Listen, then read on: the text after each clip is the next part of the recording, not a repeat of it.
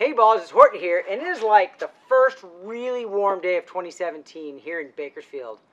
I really wish I was skiing. It's time to get going. Spring skiing means wetsuits, and as I was thinking about getting ready this year, I contacted June at Stokes to take a look at their new kind of really premium wetsuit. Now, Stokes is kind of known for their jump equipment. In fact, the company was founded by pretty highly regarded jump coach, Ray Stokes, and they've got jump skis and slings and 3-event bags, but what you guys care about is vests and wetsuits. So, as always, I have a box. This one looks like it's been around the world. I've got my knife from Weapons Edge.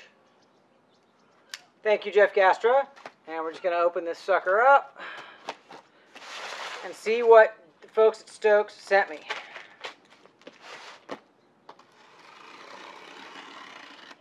You know, that's not it.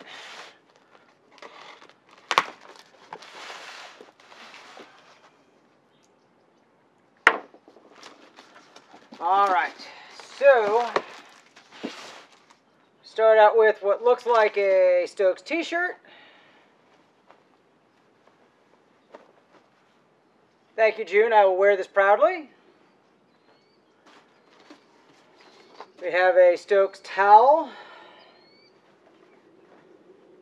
Same deal. Thank you very much.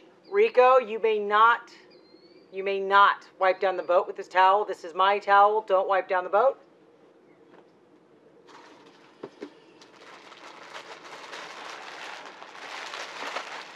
Oh, looks like I got some gloves there. So we got some gloves. We'll try these on last. We've got this suit from Stokes. Never seen one before.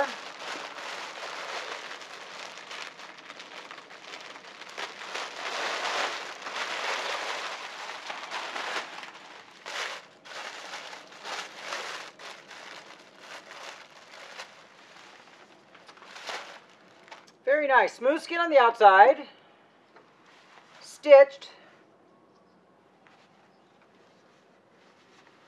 Fabric on the inside. Looks like it's going to be really stretchy.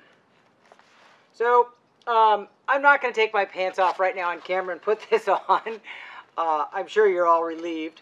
But I'll be skiing in this, and I'll report back on that. This is a beautiful suit. I think we're seeing in water skiing kind of a push towards kind of more premium suits. You know, in years past, we've gotten suits from surfers. We've gotten some poorly made suits. There's nothing that makes me angrier than a suit that's too tight in the neck. And we're seeing better and better stuff all the time. So, nice seals on the zipper. So, like I said, I'm going to try this on, not on camera, and report back. So that's really nice.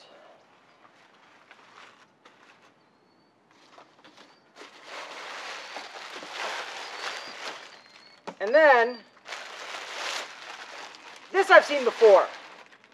Not in these colors, maybe not exactly this model, but I know a number of people that have these Stokes vests, and they seem to last a really long time, and they seem to be really comfortable.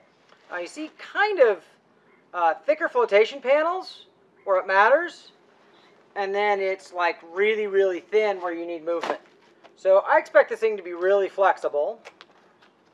Let's try this thing on. It's never a good thing first time in the year. Or I should say, vests never fit great the first time you put them on in the spring.